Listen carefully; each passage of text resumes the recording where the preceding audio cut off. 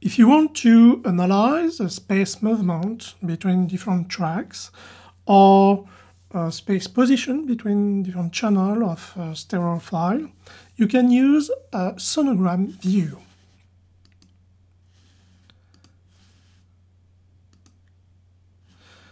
Sonogram view contains different layers with different sonogram in each layer, and you can configure which sonogram you want to see in each layer.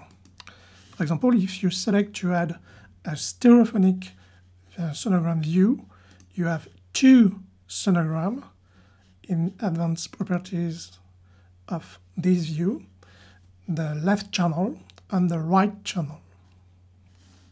And then you can see the difference between each channels. For each layer, you can select which track you want to see. Then if you decide to analyze a multi-tracks work, you can display different tracks and different type, stereo or left or right channel. You can change the color, and you can change also intensity cut point to display more or less frequency. And you can also change the opacity of graphics.